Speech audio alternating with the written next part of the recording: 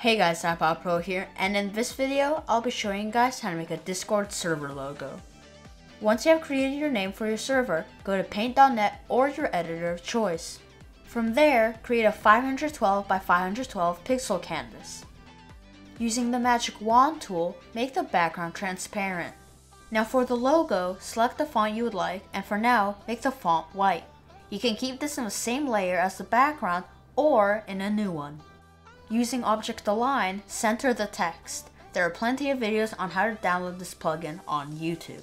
Now, choose two similar colors and using the Magic Wand tool and the Gradient tool, fill in the letters with those colors.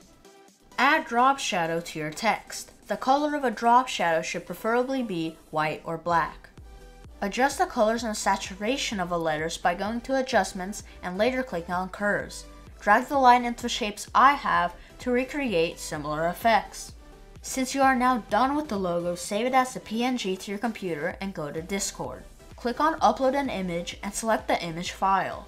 Now, if you go back to your home screen and look at the logo, it should be a simple yet vibrant, transparent Discord server logo.